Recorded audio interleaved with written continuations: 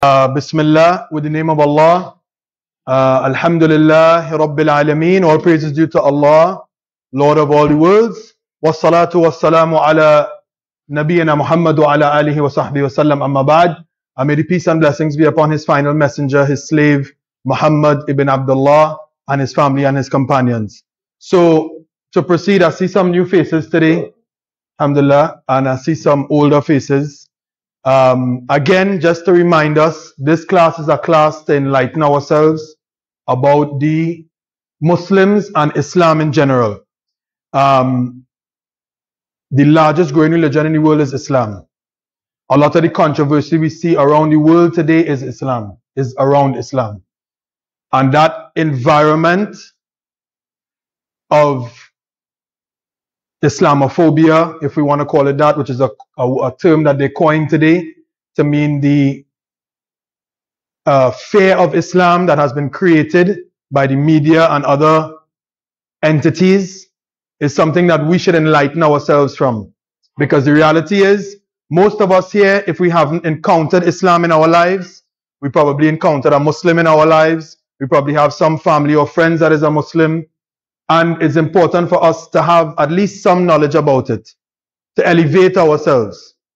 So we call this class, for all intents and purposes, Islam 101. And I'm trying to make it as basic as possible. That's why we call it 101. Right? There's a few things that when we're speaking about Islam, and I mentioned this last week as well, that we have to use as a disclaimer. Sometimes I mention Christianity. Sometimes I mention the teachings of Jesus. And I do that because many of us come from Christian backgrounds, or we live in a society that is based on Christian values. And although there may be a lot of similarity between what Islam teaches and Christianity, there is a lot of differences as well. And that is what we want to talk about. So last week we spoke about the term, and like I said, I want to mention just one term or one concept each class for us to try to grasp it, right? We spoke about last week the concept of deen. Deen is a word in Arabic that means that we use to call Islam a way of life, a complete way of life. Allah tells us, our God, my God and your God, the Almighty, He says in His book, in the final revelation in the Quran, He says, وَرَضِيتُ لَكُمْ الْإِسْلَامَ دِينًا, that this day I have perfected your religion, and I chose and I am pleased with Islam as your deen, your way of life. And it's quite different to the word religion. Most Muslims, you will hear, they will avoid the term religion when speaking about Islam. Why? Because the word religion connotates a group or a set of practices or rituals that one does in their private life and keeps it out of their public life. Something you do for yourself and you don't let it interact with the other aspects of your life. You pray when you go home at night, in your bedroom, in your house, behind closed doors, and you don't really have much instruction in what is called religion today as to how you interact with other aspects of your life. Islam is not like that. Islam is a complete way of life, and we mentioned one of the narrations last week that one of the companions of the Prophet Muhammad, peace be upon him, Abu Dhar al-Ghifari, said that there's not a bird that flaps its wing in the sky except that our Prophet taught us something about it.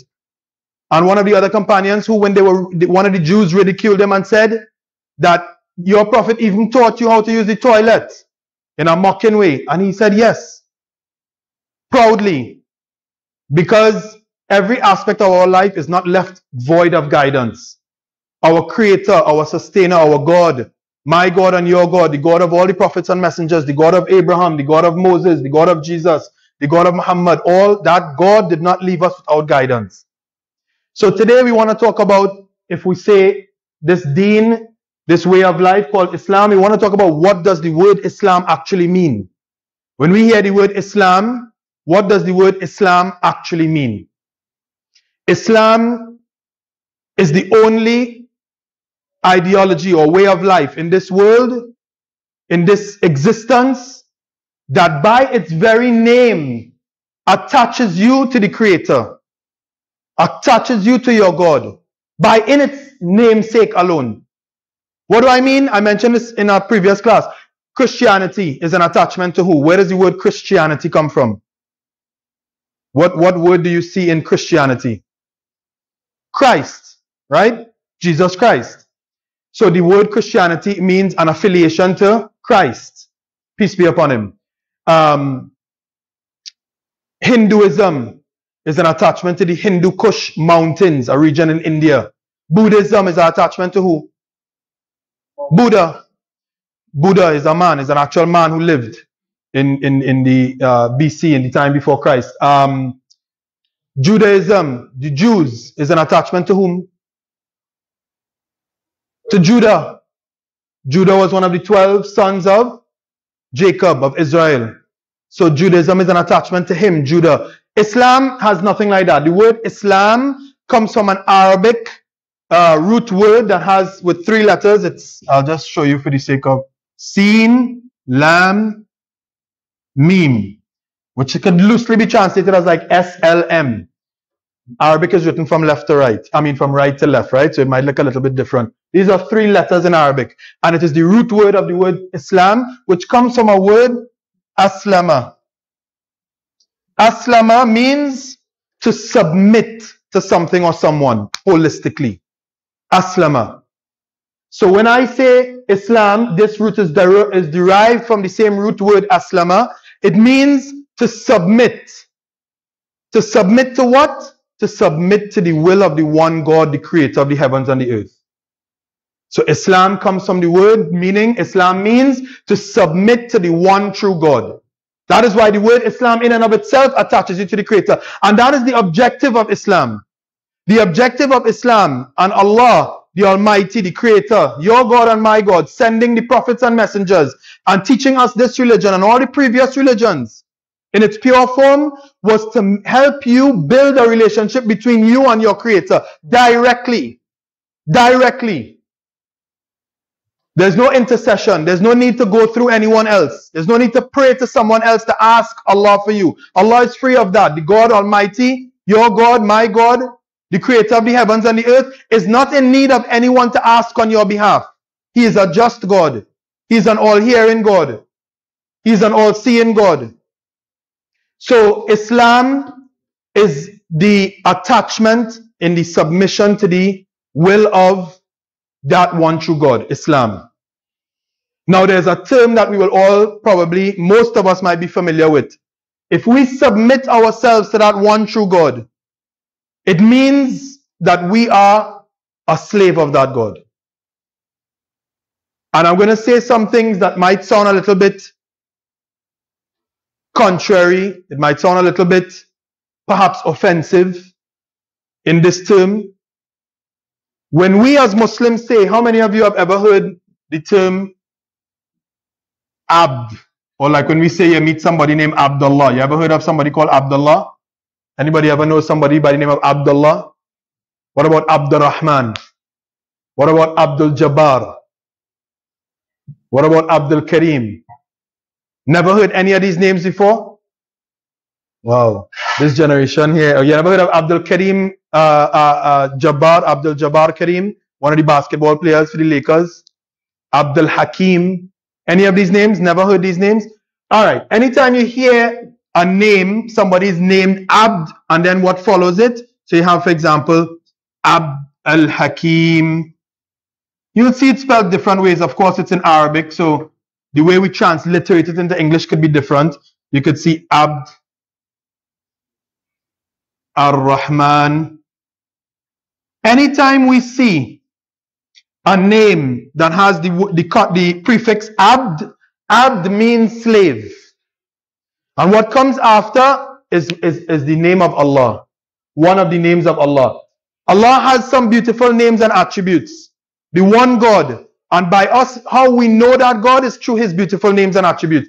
So, and that is a topic we'll talk about later on. But just for the sake of this definition, Abd Allah, slave of Allah. Abd al-Hakim. Al-Hakim is one of the names of Allah. Al-Hakim means the most wise. Many of you ever met anybody named Hakim? Hakim means wise in Arabic. Somebody who's wise. But Allah is Al-Hakim. Who wants to take a shot at what do you think Al-Hakim means? If Hakim means wise, Al-Hakim means what? The most wise. Excellent. Ahsant. The most wise. Because we may possess some wisdom, but the possessor of all wisdom is Allah, the Almighty. Ar-Rahman. You ever heard of somebody named Rahman? Okay. Or Rahim. What about Rahim? You ever heard of somebody named Rahim? Rahim is the same word as almost as Rahman. It comes from the same word which means from Rahma, which means mercy. So the person with the name Rahim, Rahim means somebody who has mercy. What therefore does Ar-Rahim mean? Based on that? Say again? The most merciful. Who said that? You, right. Alhamdulillah. Khalasa, right? Ar-Rahim, excellent, means the most merciful. So we are the slave of the most merciful. Now, unfortunately, if we go by the definition what we think slavery is, because of the Western connotation and the relationship between slavery, between human and human, we think it carries a negative meaning. Abd. Slavery, we think, carries a negative meaning. But the reality is, being a slave to the Almighty is the ultimate form of liberation and freedom. I repeat, being a slave to the Almighty, to your God and my God, which in reality is the ultimate form of liberation and freedom. Because it is not like the relationship between a master and a slave in this world. When we think of slavery and we think of the transatlantic slaves, transatlantic trade of slaves that took place, for example, with the colonial powers and so on. When we think of slavery, we think of, somebody subjecting another, a master subjecting a slave. And that master is, of course, subject to bias, to injustices, to raciality, all forms of injustice and oppression. But Allah is free of all of that, and He is the Almighty. He is the one that is free of injustice, free of oppression, free of all these things. And to be a slave to Him liberates us from the slavery of the creation, because He is the creator and the owner of all things. So I want us to let that concept sink in, because the reality is, folks, this society that we live in has enslaved us. And the type of slavery that exists today is a much greater slavery than existed in the colonial times. The slavery in the colonial times was physical slavery, yes, and it was brutal by all standards in history. But the slavery that exists today is a type of slavery, a mental slavery, one that keeps us in mental shackles and keeps our hearts in shackles and chains, and makes us objects or mechanisms of profit for the society that we live in today. And that is one of the reasons for the Islamophobia, the fear of Islam that they have created, because the reality is they don't want you to be Muslim. They don't want you to know about Islam, because look at how simple it is. With Islam, the $1 trillion or the $1 billion alcohol industry, dead. The $1 billion gambling industry, dead. The billion or trillions of dollars made in interest, banking interest, which is haram, impermissible in Islam, dead. The trillion or billion or multi-billion dollar porn industry, dead. Now let's find that one funny, but it's the reality. Because Islam liberates people from these slavery, these chains of slavery, these shackles. All these things, Hollywood, dead. Many of us think, we sit down so amicably in front of our television set and we watch Hollywood movies, not realizing the level of brainwashing taking place in Hollywood. The fear of Muslims today, most of it took place in the Hollywood, in the movie industry. Every time you see a Muslim portrayed on TV, he's a terrorist. Every time you see a Muslim on some media outlet, he's a gang member or terrorist. Not knowing that that has absolutely nothing to do with Islam. And in fact, if we go through history, those of you, I keep stressing this, those of you who are, history buffs, or if you like to consider yourself somebody who likes history, I highly encourage you to look into history. Historically, Christianity spread by the sword and with mass killings, and spread by putting the sword at people's necks and forcing them to convert, whereas Islam never ever, and I challenge anybody to show me otherwise. The Crusades, one of the most brutal time in history. The Crusades, how many of you have heard of the Crusades? You've ever heard of the Crusades? The Crusades, when the European Christians, the white Christians from Europe, decided to march to Jerusalem to liberate it from the Muslims. And when they went there, they swam in blood. They killed Muslim, Christian, and Jew, dogs and cats. They even killed their own Christian counterparts, anybody who wasn't their form of Christianity, which they were sent by the Pope at that time. Pope Urban. Look it up if you want. It's facts, I'm telling you. There was one city that they invaded. When they reached there, they killed 20,000 people, the city of Mar'a. They killed 20,000 people and ate them, cannibalists. And I am telling you this not from the Muslim accounts in history. This is from their own books. If you look up the Christian account, you'll see the Holy Roman Empire, the Holy Roman Christian Empire. So don't tell me that Islam spread by the sword. Don't tell us that Islam forced. We have never forced anyone to convert. As a matter of fact, most of the people who converted to Islam converted due to the akhlaq and the mannerisms of the Muslims. The way they saw them interact with others. The way they saw them interact with their neighbors and their friends and with even animals. The way they saw them conduct business transactions. The fact that we don't take interest, as simple as that. A concept so alien to most people in the West. Interest. Everybody here knows what interest in the bank is? Banking interest. Right. Did you know that interest was actually impermissible in the church before 1750? Until the church decided that they would recoin it and rename it and rebrand it so that they could take that interest now. Jesus himself, peace be upon him, Isa alayhi salam, the great messenger and prophet, the Messiah, was against interest. When he went into the temple and he saw the Jews doing money lending and he ransacked the entire, all the tables, those of you who know a little bit about your Bible, that is what the Jews were doing. They were lending money and making money out of money. You know why? For the mere fact that making money out of money is one of the greatest forms of oppression. If I lend you $10 and I ask you to pay back $15, why? Because I have it and you don't have it. It's not a service I'm rendering. It's not any form of labor that you doing for me or I doing for you in a just environment or in a just relationship of business. Islam promotes business. It promotes trade. Some of the biggest businessmen in the world are Muslim. But it does not oppress anyone. Allah tells us in the Quran, إِنَّ اللَّهَ يَأْمُرُ بِالْعَدْلِ وَالْإِحْسَانِ وَإِيتَاءِ ذِي الْقُرْبَى. Allah tells us, He has commanded you with adl, with justice, and ihsan, with perfection of your deeds. Justice. Justice is a central theme in everything in Islam. We do not oppress anyone.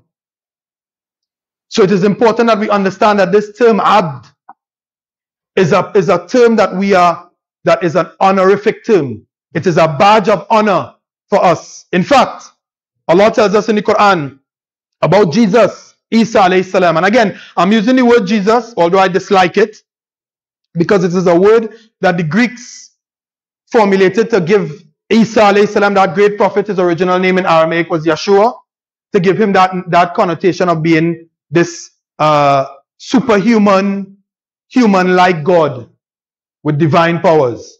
And in fact, Jesus is free of that. But Allah tells us about the great prophet Isa alayhi salam, Jesus, peace be upon him, that when he was born from the Virgin Mary, Maryam in Arabic, there's an entire chapter in the Quran called the chapter of Mary.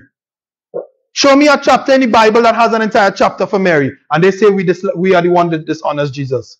We love Jesus and his mother the way that he deserves and the way that they deserve to be loved and honored. That chapter, there's a verse in that chapter where the Jews accused Mary of being an adulterer. Do you all know that? Do you all know that the Jews accused Mary, the mother of Jesus, of being a fornicator? That's in the Bible too. As a matter of fact, that is one of the reasons why the Christians dislike the Jews historically. Historically, they had always attacked and killed the Jews. because they considered the Jews had the blood of Jesus on his hand. They considered Jews were the ones who killed Jesus. Although Allah has exonerated Jesus of that, he was not killed, rather he was taken up. That's another topic we'll talk about. But when Jesus was born, and Mary, Maryam alayhi salam, what time is it? Is there no clock in here? It's almost time. All right, 1 minute. Let's finish up this story, right? Jesus was born of the Virgin Mary. And it was a miracle. And it mentions this in the Quran, the book of Allah. And when the Jews accused Mary of that fornication, they said to her, they said, you, oh Mary, you came from a righteous family. Your father Aaron, indeed, he was a righteous man. Aaron. Why did you commit such a horrible thing? But Allah had made Mary take a vow of silence. And she did not speak. All she did, Allah commanded her to do, was point to the infant in the cradle, the baby Jesus. And this is not in the Bible. This is one of those things that only you know if you only know it from Islam, from the Quran. She pointed to the baby, and you know what it said? Isa alayhi salam, Jesus, he spoke, and Allah made it a miracle that Jesus spoke as a baby. This is one of the miracles of Isa alayhi salam, of Jesus. And he said, Inni Abdullah. He said, verily I am slave of Allah. And I was given the book. I was given the book. And I am a slave of Allah and a great prophet. And Allah has made me a great prophet and messenger. One of the greatest. My point is, it was an honor for him to say he is a slave of Allah. And we as Muslims are honored because we know that once we accept the fact that Allah created us to be his servant, and he is the owner of everything, then by being a slave and a servant to him, we become free from the slavery and the servitude of everything and anything else. And that is the liberating factor of Islam. That is the true contentment that comes with Islam. Everything else is false. Not this concept of Jesus died for your sins. That was a big foolery that took place to fool mankind into becoming complacent, feeling that your sins and accountability is exonerated. Why do any good deeds? Why have any accountability for your bad deeds if somebody died for my sins already?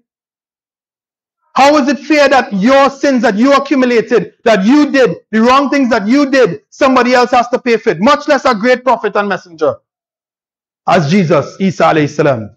These are the concepts that were introduced later on into Christianity, and they were not the teachings of Jesus. That is why I mentioned in the beginning of the class, last week and this week, that when I say Christianity, I'm not speaking about the teachings of Isa, of Jesus. The teachings of Jesus was Islam.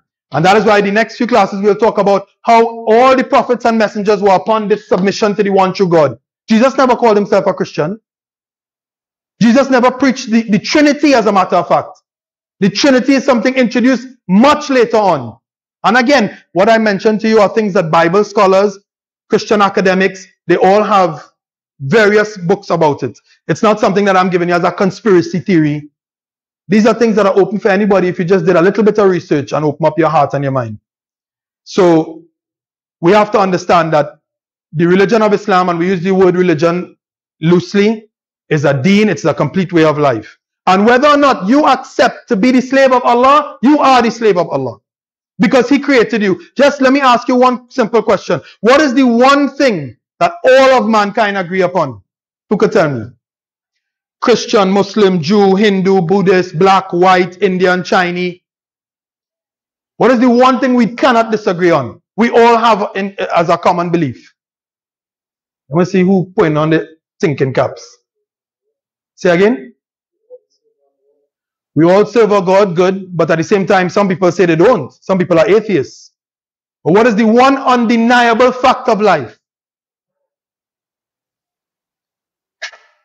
Kullu nafsin dha'iqatil maut. Every soul shall taste death. You ever met somebody who disagreed on death? Say death is not real? You ever hear anybody say that there's no such thing as death? Nobody disagrees on that. Do you have control over when you die? Do you or did you have control over when you were born, how you were born, what city you was born in, what circumstance you was born in, to what family you was born in, to what race you was born in? So who's in control? You think you're in control. We are so deluded as human beings. We have deluded ourselves so much to think we are in control, because with all the technologies and all the sciences and all the things that we think we have, we feel we are in control, but Allah is the one in control. So why not be His slave? Why not serve the one who is in control of you? That is what liberates you. We are not in control. Allah tells us in the Quran, and very specifically, He says, كَلَّا إِنَّ الْإِنسَانَ لَيَطْغَى أَن رَآهُ اسْتَغْنَى إِنَّا إِلَّا رَبِّكَ الرُّجْعَى. Allah says that verily man transgresses all the bounds because he considers himself self-sufficient. You think you could sustain yourself, but it is not you, it is Allah. And therefore, by serving Him and becoming a slave to Him, you will end up following the religion of Islam by submitting your entire will to His will and in His way of life that He has chosen for us as a perfect way of life. And believe you me, make no doubt about it, bila shak, without a doubt, if you do not accept to be the slave of Allah, and you think you are not going to be subjugated to the laws of Allah, because the laws of Allah are around us everywhere, and the proof of it is rampant around us by our empirical evidences, our sight, our hearing, our smell, everything that our senses can see, by our intellect, our aql. We know that there is a God, and we know that He deserves to be worshipped. It is for us to come back. That is why you hear Muslims say, when we spoke about in the first class, the fitrah, those of you remember that? The fitrah means the natural disposition we was created upon. And when you come back to that, that's why you'll always hear Muslims, if you go on TikTok or Instagram, you'll see a lot of people now turning to Islam. And we don't call it convert, we call it revert. Because a person who comes to Islam, who accepts Islam, he reverts back to the state that Allah wants him to be in. He does not convert. Convert means you change from one thing to a different thing. Revert means you go back to what you were originally created upon. You were created to submit to that one true God. You were created to be Muslim, whether or not you accept it or not. And if you don't, believe you me, you might sit there and say, well, I'm not, religious, and I don't follow any religion. And you follow a religion. Whether you accept it or not, you follow a religion. It may not be Christianity or Judaism. We close in now. So it may not be Christianity or Buddhism or Hinduism or Catholicism or any one of these other religions, but there's the religion that is in the West, the religion of the self, the religion of self-indulgence, the religion of consumerism. All these things have enslaved you, my fellow students. And if you see it, you see it. And if you don't, then I urge you to open your heart. Things that have enslaved you, and I mentioned a few of them. And if you want to be a slave to that, and a slave to yourself, and to your desires, and to your lusts, that is your option. But it is better to be the slave of Allah, the one who controls the heavens and the earth, and controls me and you. So we close with that, and I hope that there is no inambiguity, and I apologize if I have taken too much time. If there's any questions, quickly. Anything at all you want to ask about Islam. I always ask this, but somehow nobody ever brings up any questions. I don't know if you all are too shy, or if you don't want to ask, but I am completely open to any questions you'd like to ask. Is there anything you all would like to ask? Alhamdulillah. Okay. So I brought some Qur'ans here. I didn't bring much. There's a lot of people here. If you want one, it's an English version of the Quran. The Quran was revealed in Arabic, and it was preserved in Arabic. The Arabic language is memorized by millions of Muslims around the world. That is one of the ways that Allah preserved the book. That is why you could say the Bible changed so many times, but the Quran never changed.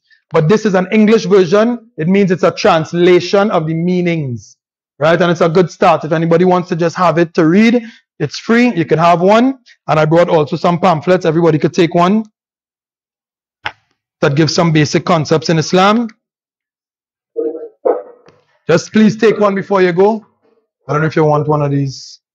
I don't have much. If anybody didn't get one next time, if anybody wants a Quran next time, I could bring some more. You want one? Sorry, yeah, but that's all I